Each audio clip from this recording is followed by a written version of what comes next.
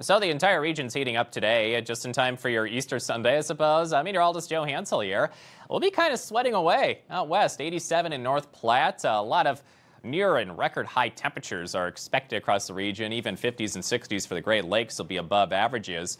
10 to 30 degrees above the norm. We'll have some spots with brand new record highs for today. A couple of thunderstorms can't be ruled out. If you're in that light green shade, nothing severe is expected, including cities like Des Moines, Omaha, Milwaukee for Milwaukee. And then Monday, amping up some instability.